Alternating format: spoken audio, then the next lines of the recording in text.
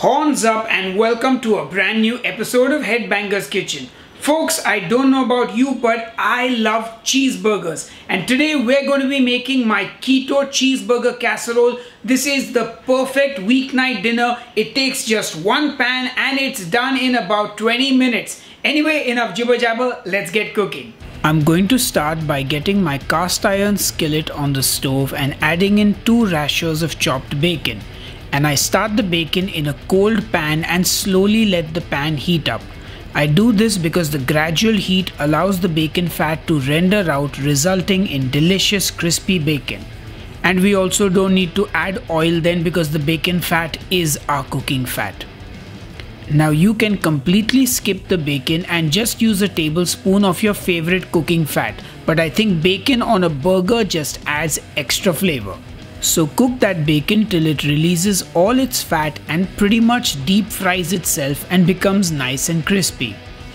Then I add in a chopped onion, about 50 grams of onion, and I saute the onion.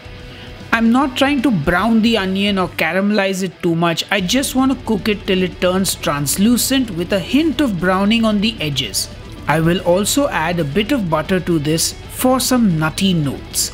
Trust me, butter plus onions plus bacon is just yum, and we haven't even added the beef yet. Speaking of beef, I'm going to add some ground beef into the pan. This is 250 grams of lean beef. And now I'm going to break up the beef. We don't want big chunks of ground beef, so smash at that beef. Now the reason I use lean beef is because we have fat from the bacon and butter as well. We don't need any more. If you're going to use beef with fat, it can become quite greasy. So if you're using something like 80-20, you might need to either skip the butter or probably strain the meat so that you can remove the extra grease. Now it's time to season the beef, and we're going with the basics. Salt, of course, and black pepper.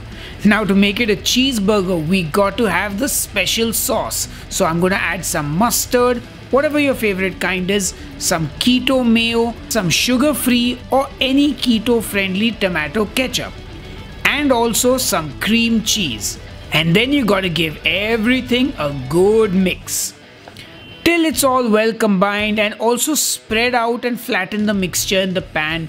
Now I'm using a cast iron pan which can go into the oven, but if you aren't using a cast iron pan, then you will need a casserole dish to bake this.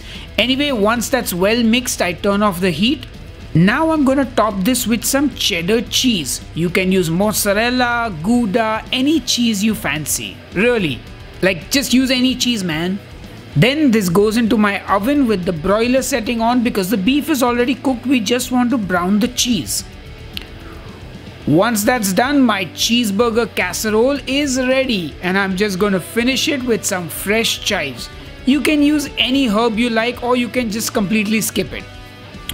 But wow, how good does that look? It makes me hungry just looking at that. So good. And of course, I can't let you go without digging into that casserole and showing you just how drool-worthy it is. This is possibly my new favorite casserole dish.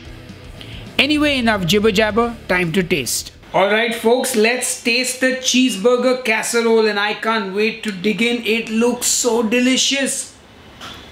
Oh wow, that tastes like a cheeseburger. You get that mayo-y, mustardy burger sauce kind of taste, and it's yum. And cheese, I mean, this is just like yum. Like keto or no keto, this is delicious. You can serve this to anyone. So good, guys. I do hope you're gonna make this. If you do, let me know how it turned out, and I will see you on the next episode of Headbanger's Kitchen. Until then, cheers and keep cooking. If you like quick, easy, tasty and delicious keto recipes, why not check out my brand new keto ebooks. I have a 3-ingredient recipe book and a 5-ingredient recipe book. Links in the video description box just below this video. Get them now.